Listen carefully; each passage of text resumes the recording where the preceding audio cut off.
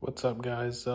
Today I thought about doing something a little bit different. Gonna be going over just a few modifications that I have for my Redcat Gen8 RC truck. So right off the bat, I've got the front KYX bumper off of Amazon, and attached to it I have one of the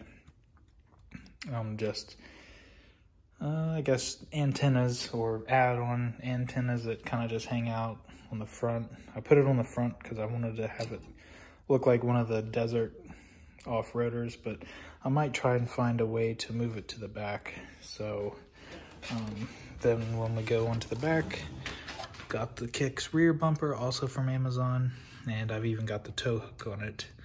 I don't have any trailer or anything, but you know, for the future, if I decide to make one or get one, then I have that option. For the roof, I've got a roof rack also from Amazon, and I was going to do a light bar on it, but I found an easier thing to do. It's just a little hat clip from Walmart, one of the Ozark trails, and it's a LED headlamp, and as you can see, it's kind of small. Could get a couple of them on there and it would look a little bit better, but really cost efficient, I guess, and literally anybody could go and pick this up and make it. So at home LED light.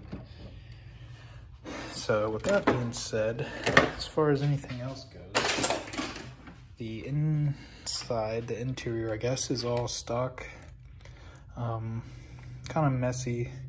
I do need to get a waterproof ESC box. The one on this one ended up falling off, as you can see.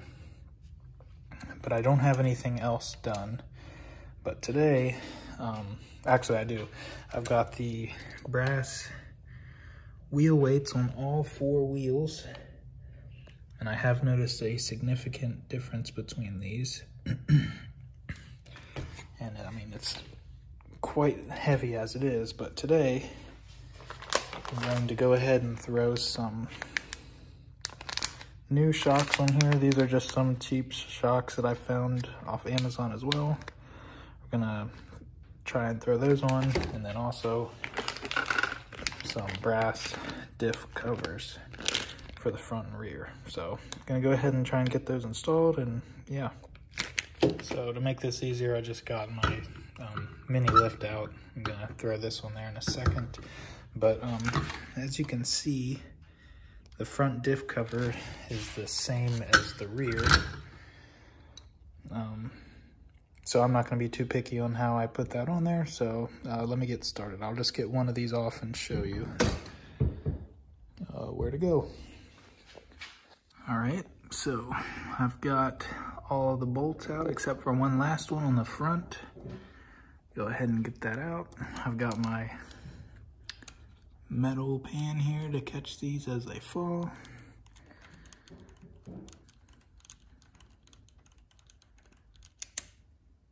Almost.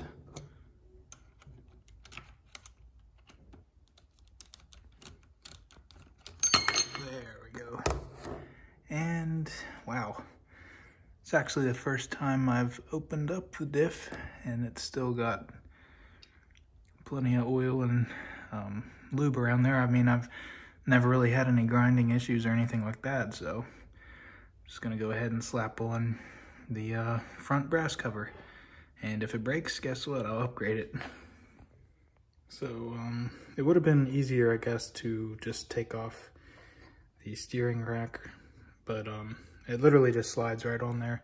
So all I'm gonna do is go ahead and bolt this one back down, start on the rear, and then maybe start on the shocks. So again, for the rear, got all 6 bolts removed, and pulls off just like that, and still nicely lubed up. I don't see any metal shavings or anything like that. So just gonna go ahead and slap on the new rear brass covers. Oh. Help if I had 2 hands, I guess. All right, so got the rear brass diff cover on, and now I'm going to go ahead and remove the rear shocks, and it's just one here, one here to remove, and then go ahead and unscrew it from the shock towers. So I'm gonna go ahead and get that done and get those inserted, as it's a lot easier to do this with both hands. And I believe I'll just have to pop those out, but yeah, I'm gonna go ahead and see what I can figure out with these. So I got the passenger side rear off, and all I'm gonna do is kind of just wiggle this around, and it's off. So yeah, that's what you do to get these off, and now to find the bolt that just dropped and put the new ones on, as long as they fit. So the new suspension is somewhat similar. I mean, I can't tell much of a difference other than the color and this bottom portion. So on the new ones, it comes with, you'll have to forgive me, I don't really even know what that is. Kind of just like a little extra area for the bolt to go in. And on the original, there wasn't one. So as you can see, the original just kind of slides right over that and clips on there. Well, I had to take that one off because, again, these will not go around that, too small. So all I did was take a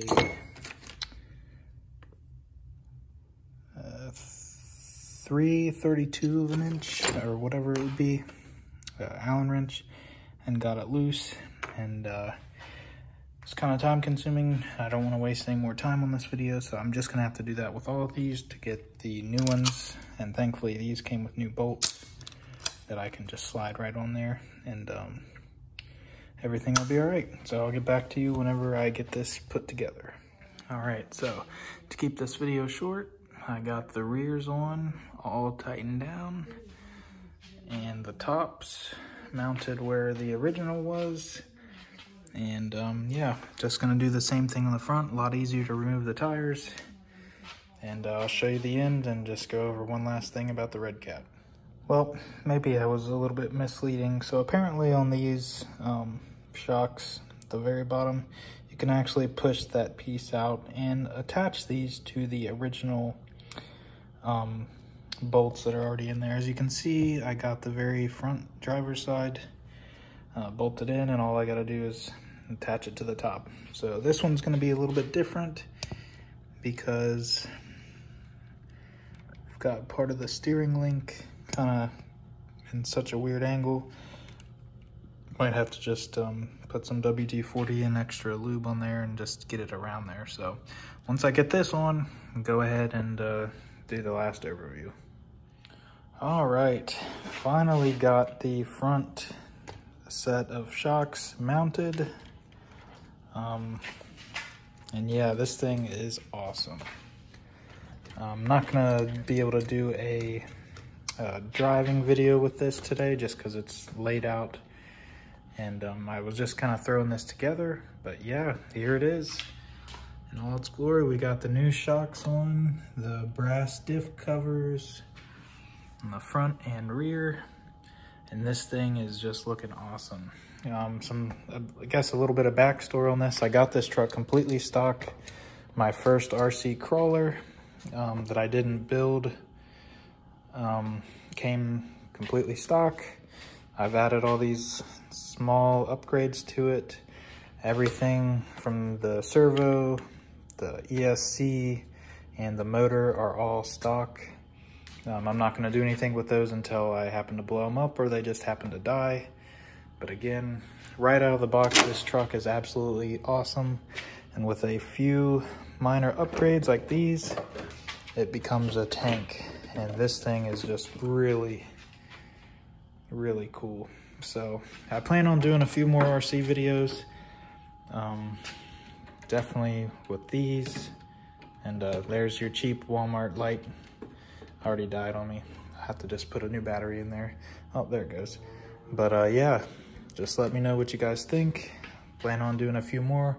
I'll go over my other RC cars and what I have done to them. So yeah, talk to you guys later. I did actually forget to mention one thing. These tires are off of a Traxxas TRX 4 tactical version. So yeah, those are not the original wheels and tires. So yeah, all right, now I'm done. Thanks, guys.